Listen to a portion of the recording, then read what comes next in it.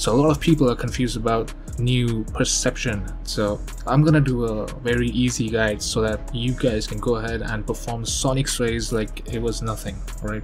So perception is this new thing that you do when you press circle when you're on standard controls, and very important tool that you have for your counterattacks. There are a few ways to do it. The first way is when you hold down circle and wait for your opponent to strike. The moment they strike, you go ahead and break it. That's how it works. Pretty easy. The next one is your super perception, and that uses one of your skill points, and it's more efficient than the normal perception, right? You counter with a strike of your own and it staggers the opponent for a while. All right, now let's talk about the main thing, all right? The sonic sway. So if you're looking for more style points, this is your go-to move. Sonic sway looks great, very satisfying when you pull it off. So how do you do it? Very simple. You have to make sure that your opponent is doing a rush attack. It doesn't work with charge attack. Exactly the moment your opponent is striking you, you have to tap circle. So it basically has to be frame perfect. It takes a little bit of practice, but once you get the timing down, you're gonna hit sonic sways like they were nothing. So exactly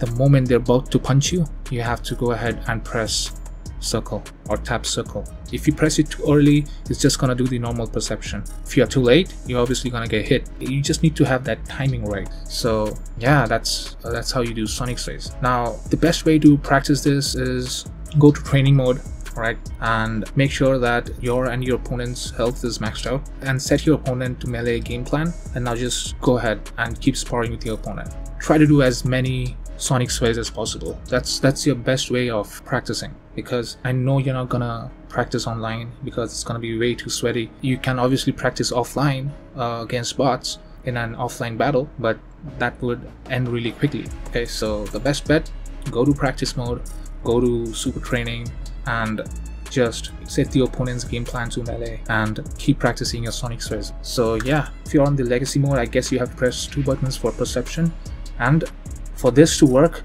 you have to make sure that your guard assist is off, or else it just won't work. Let me quickly show you my assists. So basically I have my guard assist and my revenge counter assist set to off. So that's basically what you need to do. If you have your guard assist on, and if you're on legacy controls, the game is obviously going to prefer guarding over perception. So anytime you're pressing 2 buttons together, the game is going to think that you're trying to guard, and it's not going to work. So first suggestion, standard controls, and the next one, guard assist off. Okay, so yeah, that's basically it. That's how you do sonic sways. So yep, go ahead, and if this video was helpful, go ahead and hit that like button, and if you're new to this channel and you're looking for more guides, go ahead and subscribe. Thank you so much for watching, and I'll see you again in the next one.